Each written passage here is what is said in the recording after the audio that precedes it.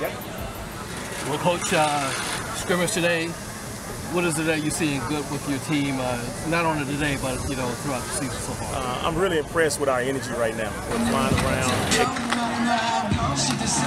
Execution is pretty good on both sides of the football. Just really pleased with the way the guys have bought in and the way they're executing right now. We're seeing Malcolm Bell pass a little bit, I see, but he's still got his legs going. Yeah, we allowed the quarterback to be somewhat live today. Oh yeah! Oh yeah! Oh yeah! Still in third tempo, so to speak. But he's doing a good job of managing our offense. We missed a couple of passes down the field. Second half of the scrimmage, we hope to keep that cleaned up. Offense, defense, what do you see good with your team?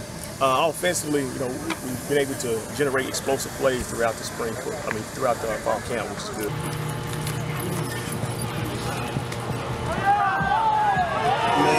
Let's just not even discuss it, man. OMG. Sleep, I ain't tripping, I'ma let him sleep. On the defense side of the football, guys seem like they know where to go. Their alignment and assignment is extremely good right now. So, both sides of the ball are playing with an extremely good amount of energy.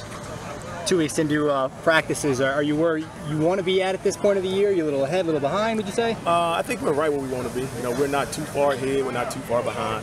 The defense is doing a great job of making sure the offense turns the ball over and get them off the field.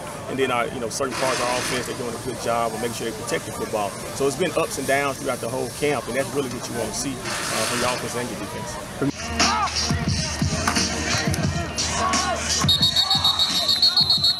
It's a long way to September 5th, but at the same time, there are a few more practices left between that time. So we got to make sure we continue to clean up those smaller details on all phases of the football.